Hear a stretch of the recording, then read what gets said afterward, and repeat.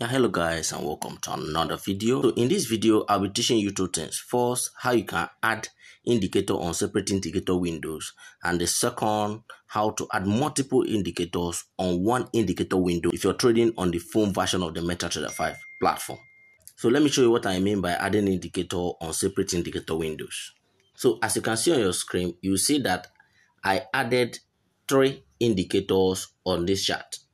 First is the MACD, second is the RSI, and the third is the ADX. They are all on their own separate indicator window. MACD is on its own indicator window, followed by RSI on its own indicator window, and ADX on its own indicator window.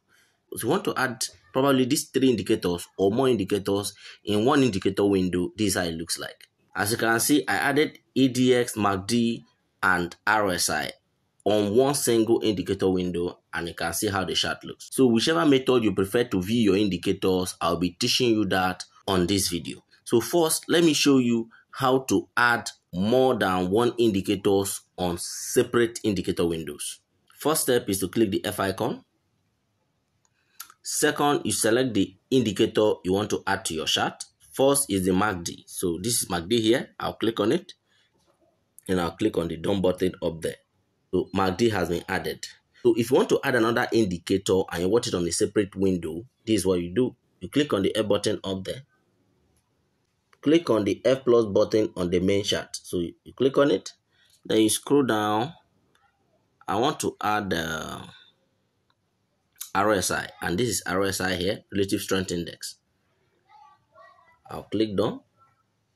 So the RSI has been added on a separate window.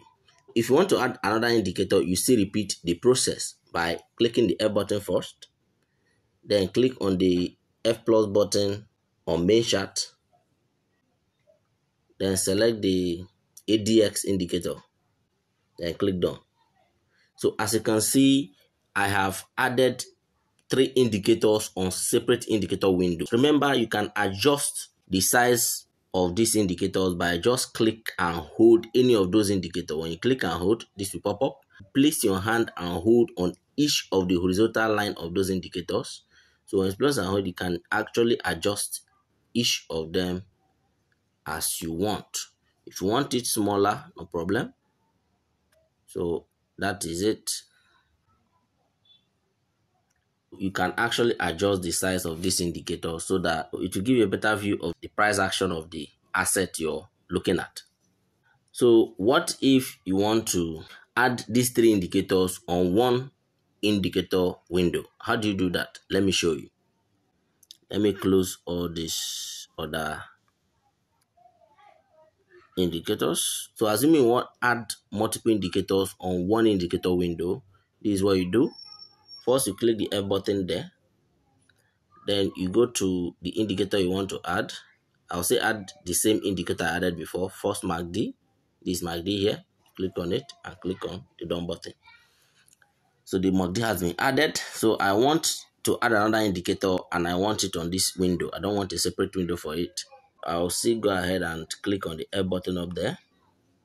Then instead of me clicking the F plus button on the main chart, I'll now click the F plus button on indicator window 1. So once I do that, I'll go to the indicator I want to add. This is RSI. I'll click on it and I'll click done.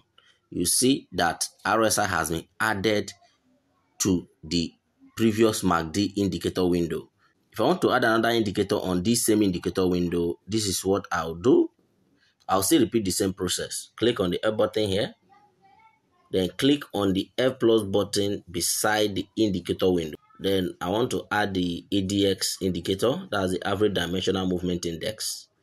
I'll click on it. I'll click done. The three indicators has been added on a single indicator window.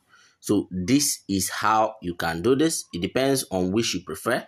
If you want your indicators to be on one single indicator window, you already know how to do it. I've taught you that. And you want it to be on separate indicator windows, I've taught you that. You already know it. So if this video was helpful, do give it a thumbs up and remember to subscribe to this channel if you have not yet subscribed. Talk to you on my next video.